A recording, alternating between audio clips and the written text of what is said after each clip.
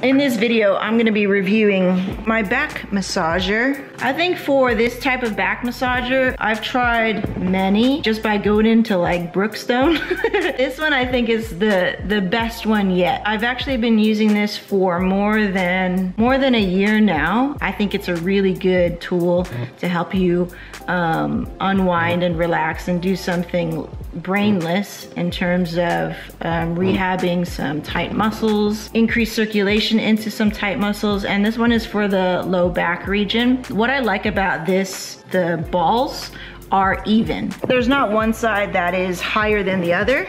I'll show you right here. They're flat actually, like the heads of these massagers are flat, and it's also heated. And it's actually enough heat for me.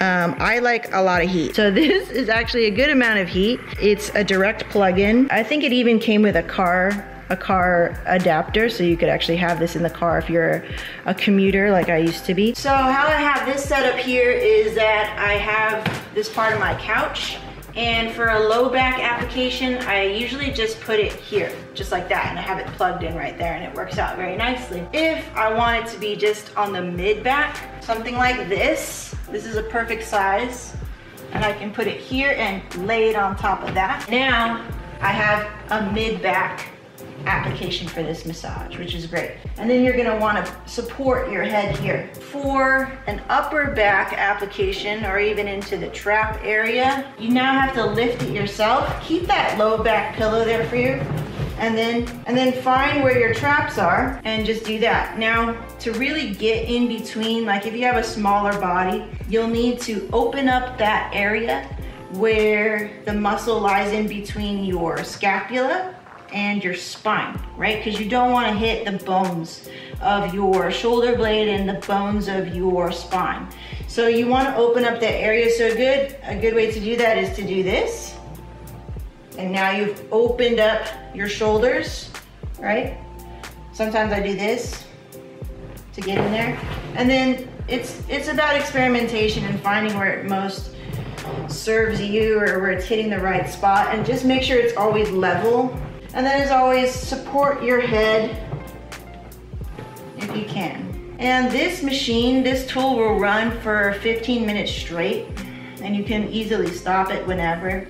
But I like to go full session, so 15 minutes on the traps, 15 on the mid, 15 on the lower, and I could just keep going. I could just sit here all day, actually. Anyway, so that's my review of this. I've been using it for over a year. I think it's a really great massager versus the other ones that have, you know, like one is longer than the other. I feel like you have more versatility, more flexibility with this, and you can use it up and down your spine. I also sometimes use it, say, if I have a sore leg, I can do it here too.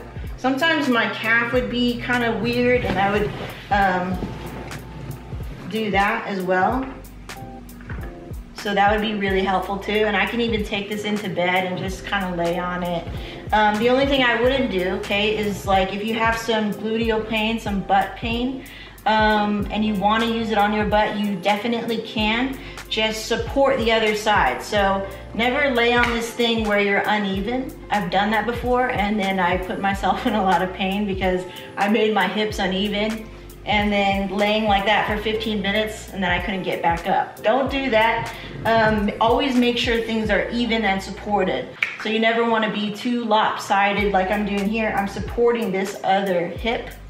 By putting this under here, it's making me, it would do this, right? So I need to support this side by just putting this leg up. That's what I would do. That is my review. I hope that it helps you. You can find the link in the description. Thanks for watching. See you next time.